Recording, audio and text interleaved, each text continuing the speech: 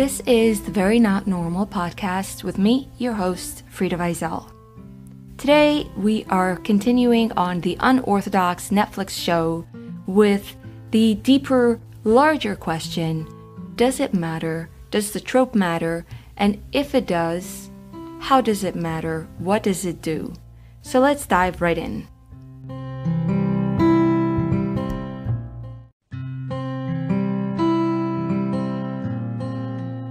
There's an old Mexican proverb, to criticize a society is to serve it. There's also a new modern meme. And the meme goes like this. Someone has their fingers over another person's lips, holds it down, doesn't allow them to talk, and says, shh, let people enjoy things. I find that the general prevalent attitude now is, fine, maybe some shows are trash, maybe we watch a lot of junk, but it is harmless. Let people enjoy things. Don't ruin it.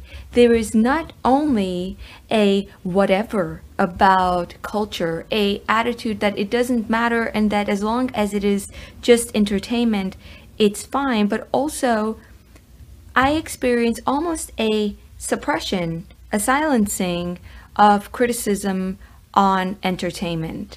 There is a feeling that you're ruining the show, and probably critics would, because the quality of entertainment and the things we're imbibing are without a doubt extremely cliched and often terrible. They're lazy productions that are made largely to keep you watching in the sensorium. But the response with a meme, let people enjoy things, which I'll put as the cover of the episode, really captures where we are at. I find myself reading increasingly things from the 1980s when modern culture was really starting to shape up and critics were starting to assess it and analyze it, because then there was still criticism. Now what goes for criticism is terrible commentary, and the public just doesn't want critics. And there are many things that I hear that are a variation of this clutching of the lips. There be whatever. There's also a kind of cynical or irony or self-deprecating dismissal. Haha, isn't it funny? I binge watch for like 12 hours a day. There are a number of ways, or almost catchphrases, in which people will do the mouth clutch, will silence anyone who says something bad. There's, geez, it's just a show. It's just entertainment. I mean, lighten up. The implications of this is that entertainment has no consequences. It is apart from actual life, and it is a realm you go into, you have some fun, and you come out unchanged by it. I find this to be staggering because humans aren't like that. We are changed by culture. Isn't this why we invest so much money, funding, tax dollars, prestige in the arts? It should be very important. Cultures, societies have always been grounded and grounding their value system on what amounts to entertainment, the arts, right? Music, poetry, myths, legends. What's the Bible if not a set of legends, of stories that impart morality, fear of God, whatever? It reflects the time.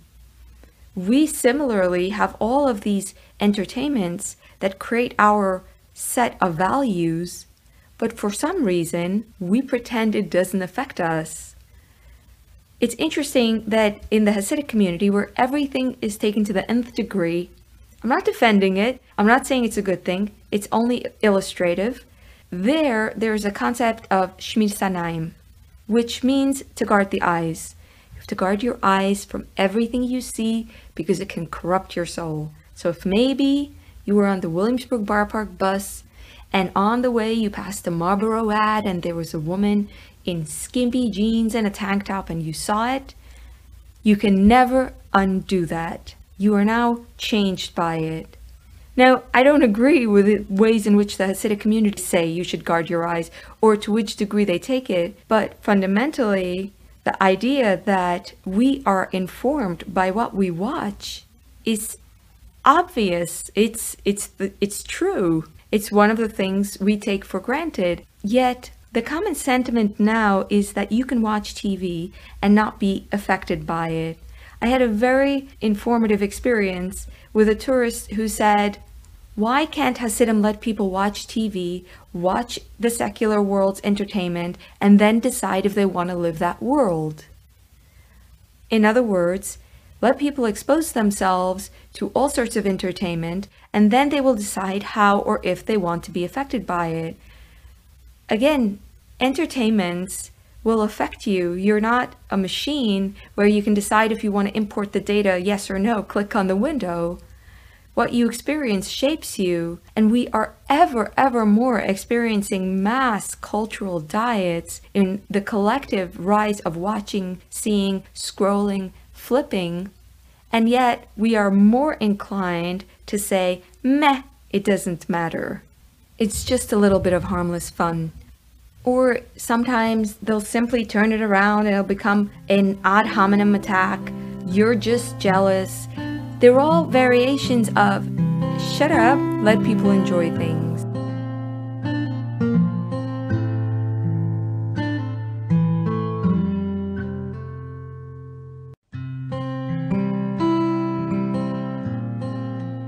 There's so much more to be said about the state of our public conversation, but I only touched the tip of the iceberg in order to emphasize, to draw out our knee-jerk impulsive responses, to highlight them, and to say, I see them, I recognize them, and I reject them. I believe in the importance of criticism, because without it, we have no bullshit radar. We can't tell substance from non-substance, and we can't even go to the table until we start to recognize that criticism is legitimate and important. So that out of the way, I want to talk specifically about the myths of the unorthodox narrative about escaping from darkness to light. Who is unorthodox about? You probably imagine that it's about Hasidim. It tells the story of someone from the Hasidic community. It uses Hasidic costumes and language. It gives you a glimpse into the Hasidic community. But this story, the trope within which it sits, the mythology in which it sits, is a very Western narrative. The Hasidim are only incidental. They are only the setting in which this trope takes place. One day the trope will take place in North Korea, another day it will take place in a made-up fantasy world, a third it will take place in a Mormon culture. Today it is the Hasidim, but the Hasidim are only the props through which the coming-of-age story is told. In fact, I find that people from the community, even though they're usually very curious and they're very in the know of what is being said about the community, they don't really get what I am talking about when I talk about the myth. I know, because I am between cultures, that there are some things I can talk about to Hasidim that outsiders won't get, and there are some things that I can talk to outsiders that Hasidim won't get. And when you talk about the coming-of-age myth, most people in the community look at you like, what are you talking about? Their approach to unorthodox is in a very simplistic way. Does it benefit us or does it not? It's either, does it make a good impression on us or does it not? Is it negative or is it good light? Kiddush Hashem, which means a positive impression.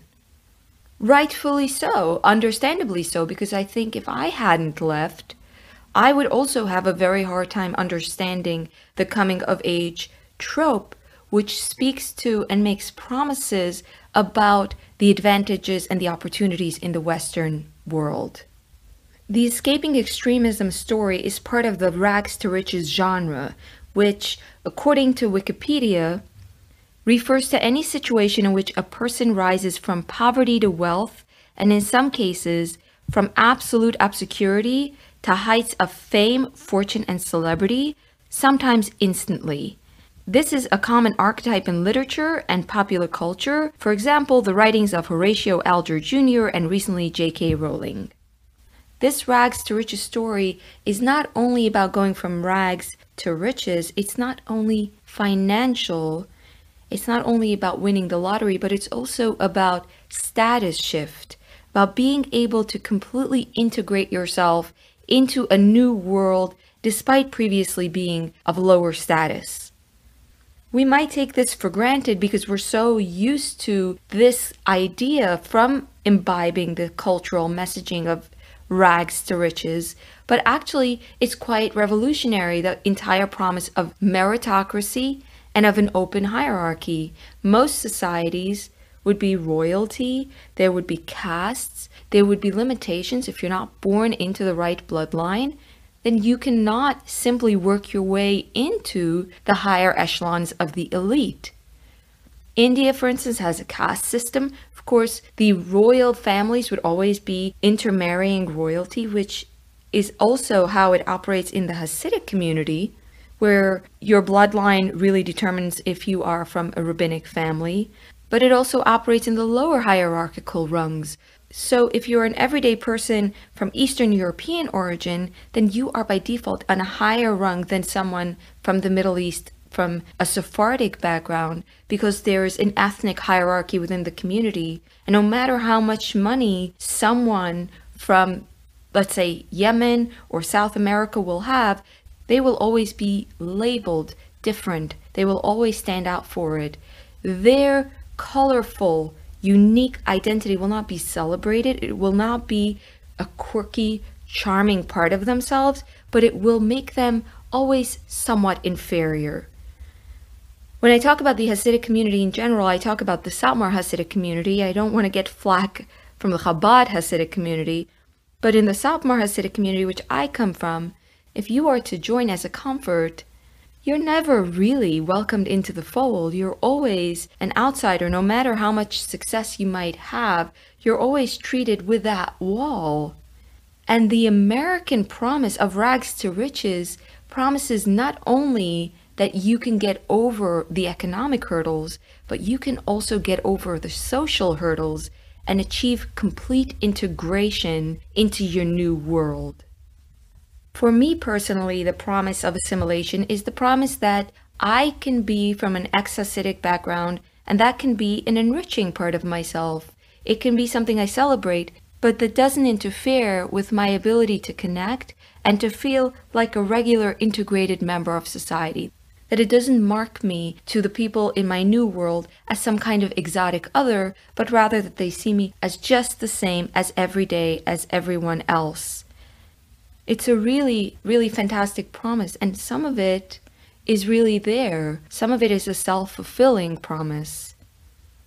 It's very interesting to me to compare the coming-of-age story that I have been pigeonholed into, the escape narrative, to the stories of the American dream of the turn of the 20th century, when so many Jews emigrated from Eastern Europe, from the Pale of Settlement to the United States for the land of opportunity. I don't want to misrepresent it. Coming to America was hellishly difficult, and it was traumatic, and the hope was that you would come and assimilate effectively, and eventually your children would have the opportunities to completely integrate in American society, which was a promise that we can say was fulfilled. But there's a very important distinction between how the stories of the Eastern European immigrant is told and how our stories are told. Because the Eastern European immigrant was understood to have been taken advantage of and to have been crushed in the American system, in the factories, in the slums. They were often the victims of their lower status in America, out of which they had to rise, which they had to, with grit and determination, try to fight against, to rise up against. In fact, the Jews of the time were extremely involved in socialism, in labor organizing, for fighting for themselves in the system they were in. In fact, I'll read from an article that I'll link in the podcast. A typical Jewish worker in this period could easily belong to a Jewish labor union and/or mutual aid organization like the Workmen's Circle, read the Yiddish farvarts, send their child to a socialist Yiddish after-school program and summer camp, live in cooperative housing, attend lectures by Yiddish and socialist speakers, and vote for the Socialist Party. In other words, what I am stressing at is This age was a time when to come of age was to see problems within the new world. It wasn't to always point fingers at back home in Russia as the source of the problem, but to diagnose problems in the new world. But the escape trope of Deborah Feldman, of Tara Westover, and we have also Leah Vincent, who wrote Cut Me Loose. We have Abby Stein, who wrote Becoming Eve. We have Shulam Dean, who wrote All Who Go Do Not Return. All of these narratives point their fingers at the community that they come from, and they do not diagnose any problems in the new world. Another interesting distinction between the immigrants of Eastern Europe of the 1900s and our so-called immigration stories is that our immigration stories are successful not on equal playing field with the general public. We are not as if we had been born into it, but we are successful because we tell the story about our success. So if you think about, let's say, the story of the rise of David Levinsky, which is fictional, but it's a very good read of a Jew who comes from Russia to America and with maybe 2 groschen in his pocket, scrapes it together, and eventually, by working in the garment industry, by peddling, he becomes very, very successful. These immigrants were successful by engaging in commerce, by engaging in business. But today's coming-of-age story are successful because they expose themselves as success. Now, this raises the question, what about those who don't expose themselves as success? What about those who don't tell their stories? What about those who won't or can't say that all their problems originate only from their past? The public doesn't see them. The public doesn't know of them. Their stories are not published. Their stories are not adapted to TV shows. So then what? Then the public says, well, I've seen Deborah Feldman had no education. She was a teenage mother. And despite all of that, she is now very successful. Everyone I have seen is very successful. Therefore, the American promise of integration is doable. Now, this is a survivorship bias. In fact, I'm going to read again from very cogent Wikipedia article on the issue. The concept of rags to riches has been criticized by social reformers, anti-capitalists, revolutionaries, essayists, and statisticians who argue that only a handful of exceptionally capable and/or mainly lucky persons are actually able to travel the rags to riches road. Being the great publicity given to such cases causes a natural survivorship bias illusion, which help keep the masses of the working class and the working poor in line, preventing them from agitating for an overall collective change in the direction of social equality. This encapsulates the entire problem of the genre. It creates an illusion that those you see are the whole.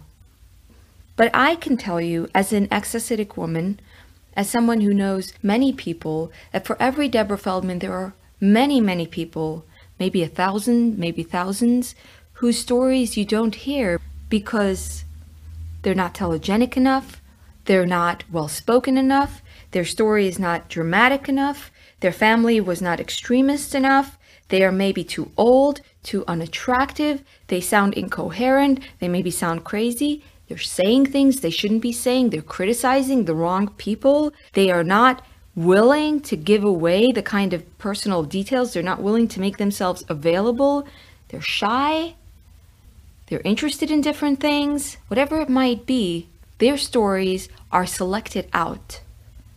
And what do they face? Now, I'm going to try to give you a little bit of a glimpse of the reality that those who don't tell their story, who don't sell a memoir, face, but I can only give you a little bit of a glimpse because in order for you to understand the bigger picture, you need to understand Hasidic economics. And Hasidic economics are very complicated, and I might try in the next episode to cover that so I can fill in some of the questions that would naturally arise out of this subject. But for now, I am going to simply summarize what you face in the new world. Let's say you leave at 25. Usually by the time someone figures out that they want to leave, they already have a number of children. If the children stay behind, then they are paying a lot in child support. If the children come with them, then they are now single parents, usually, almost always, and they're supporting children on their own in a completely new system without a network and without formal education that might give them an in a job opportunity. Now, what kind of economic world do they meet? The world they meet has not been stagnant. It's not the same world of 50 years ago. It's a world of increased inequality, of a tremendous wealth gap, where, here's Pew Research, the wealth gap between America's richest and poor families more than doubled from 1989 to 2016. Or here's Oxfam, 2,153 billionaires have more wealth than the 4.6 people who make up 60% of the planet's population. But it's not only the wealth inequality, it's that any job you want to hold, you need advanced degrees that are becoming ever more expensive, that require you to take ever more debt and invest ever more time. Life experience, what you know, has become devalued, and everything is now about credentialism.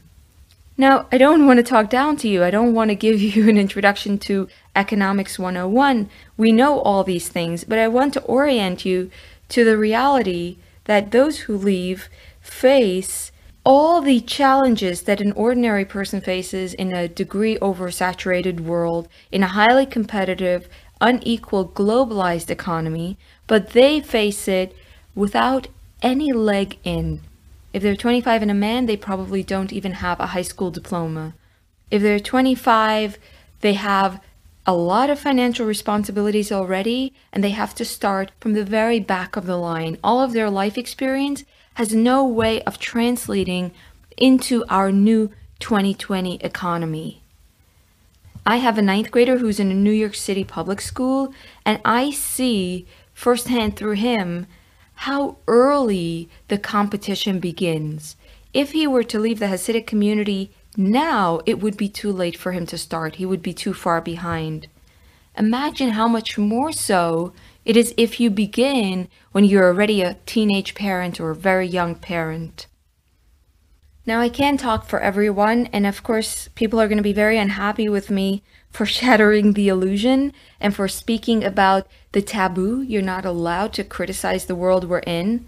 But in my perspective, I would say it seems that we leave to a very brutal world. And a part of the problem is that we can't even speak to it because we are trapped in the coming of age story. For instance, Footsteps is supposed to be an organization that supports those who leave, that is a lifeline of transition. In reality, there's something of a talent agency. They look for people who are well-spoken and who can present the coming of age story in a palatable, supposedly nuanced, digestible to the liberal elite format, which means you have to know how to speak feminism, you have to know how to speak about racial issues and LGBT issues. And the exchange is the ex-Hasidic person tells the right story and stays on script, and in return you get lavished with attention, you also get exposure, and you get contacts to big magazines and newspapers, which in our economy, where so much is about screaming into the void of influencers, can translate into very concrete rewards. In other words, the stories that you see in Unorthodox are the stories of the tokens. And those of us who tell the story tell it oftentimes because we're completely naive. It takes a very long time to pick up on how we are being used, that we are not just being listened to and validated, and that we are being trapped in a place where we can no longer move on from there. If you want to move on and start to talk about new issues, you'll be forced and held back in this box. And sometimes we tell the stories because we think this is the only way we have an in. 5 years ago, I wrote a draft of a memoir, and I thought I would publish it. And the more time that went by, the more convinced I became that it would be the end of my creative life, because once I would tell it, no matter what I would say, people would hear only the coming of age story. In fact, now I am offloading it on Patreon to like a handful of people, some 40 people, which means it's dead in the water. No publisher will pick it up at this point, and I'm fine with that because I don't think I would ever publish it, because I think that to be a token is to be objectified and is to be wronged. No matter how enviable it might look from afar, for those who have fought so hard for independence, so they can find their voice, so they can say what they think, so they can evolve, so they're not stuck in some stagnant role.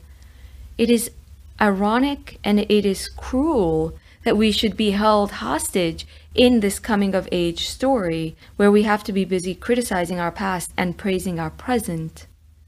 But so long as the audience willfully blinds itself to the reality of those who are pushed off the stage, and so long as we are not allowed to speak openly about what is going on, about what we face when we assimilate, we have no opportunities. So people will find in the token the only way out, and it becomes a self-perpetuating cycle.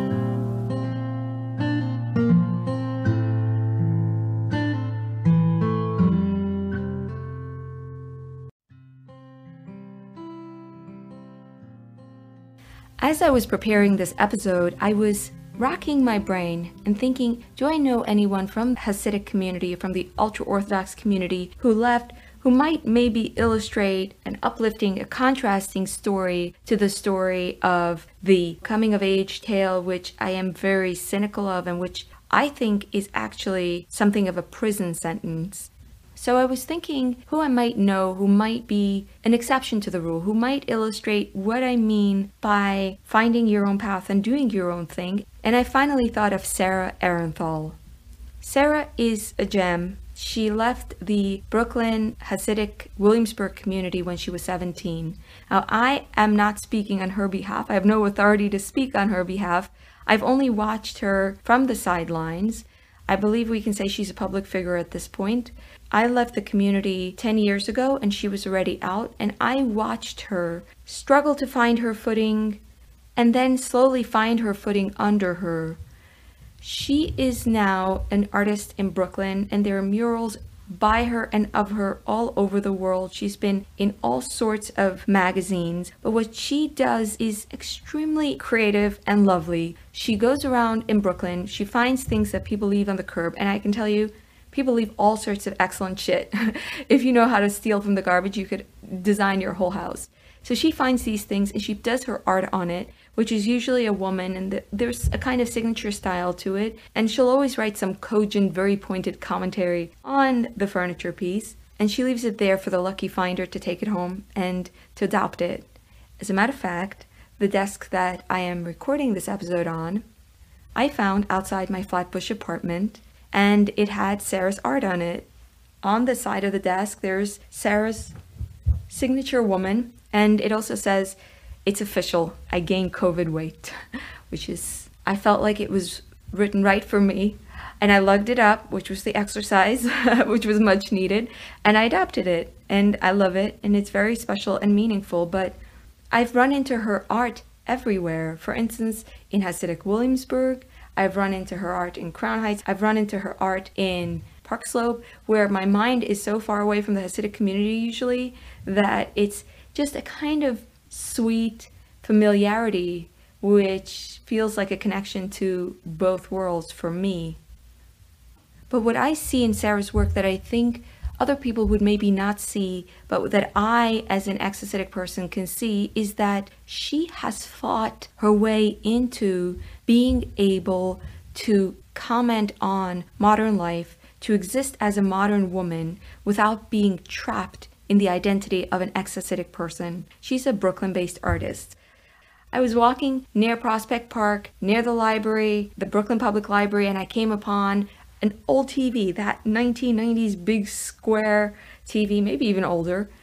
And on it, it was black, and on the screen, it had Sarah's art, and it said something to the effect of, "Turn off your TV, you'll be better off for it." I don't know, I can't do the catchy, I don't remember what it said exactly, but you get this, you stop and you see a TV that says turn off the TV, and it gives you pause.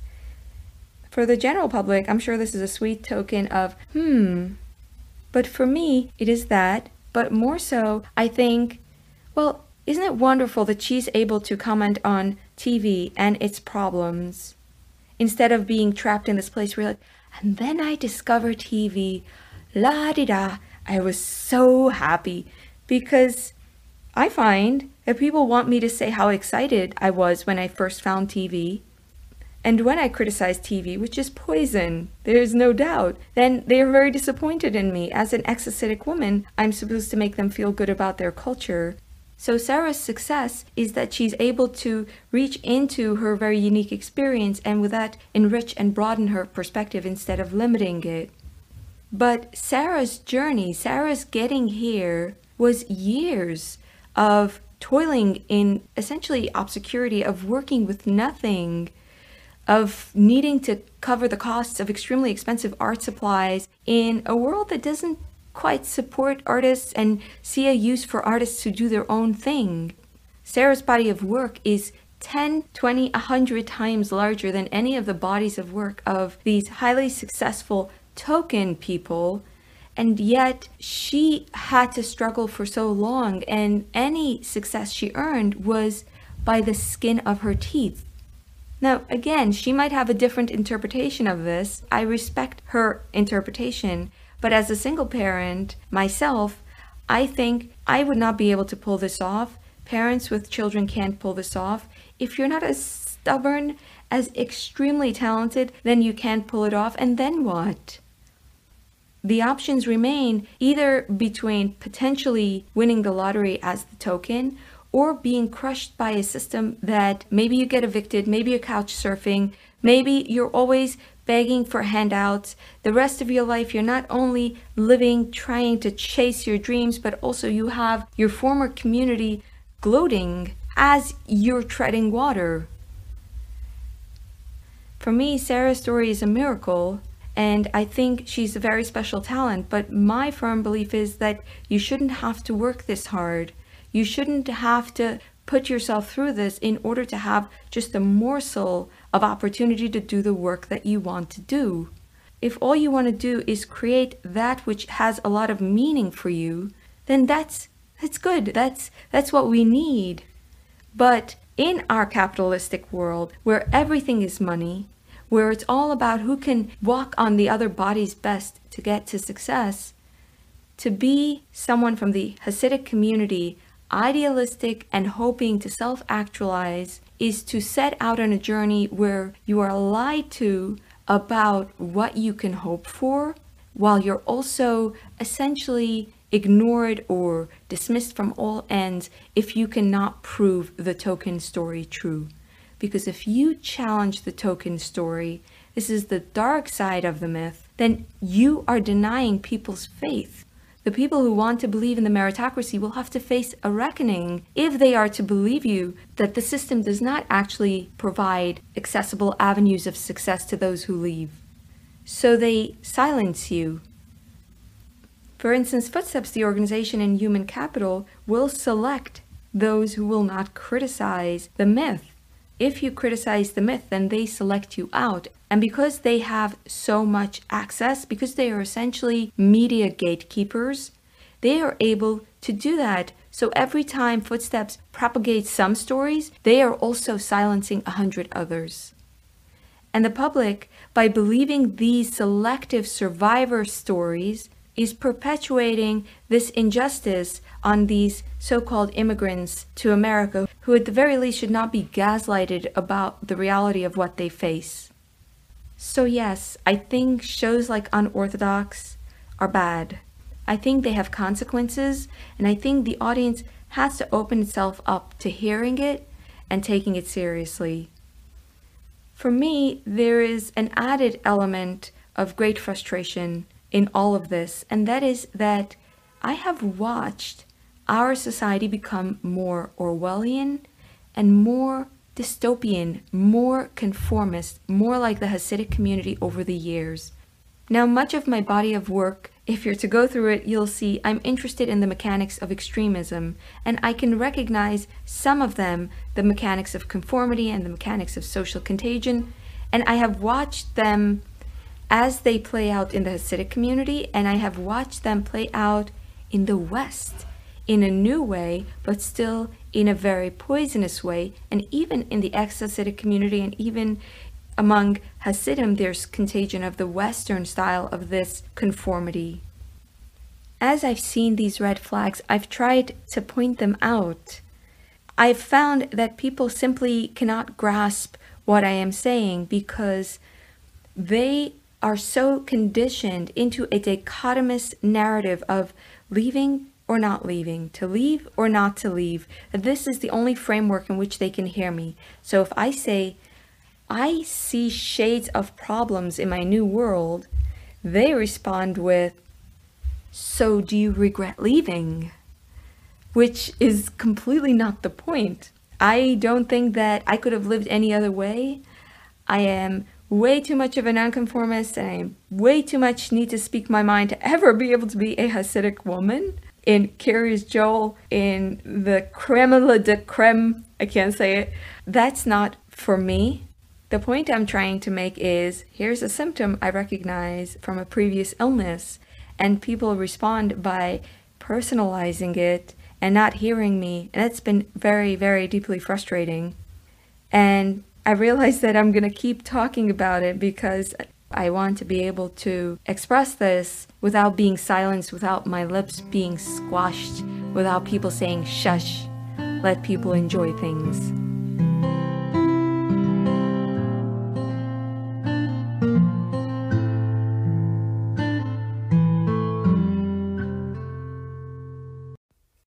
I hope you enjoyed this episode of the Very Not Normal podcast with me, Frieda Vizel.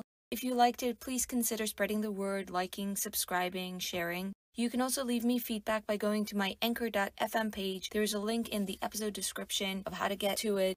I'm also including in the episode description links to other sources I'm mentioning in the podcast so you can do your further deep dives. If you would like to, you can also check out my other work at friedavizel.com. Thanks for listening. Bye-bye.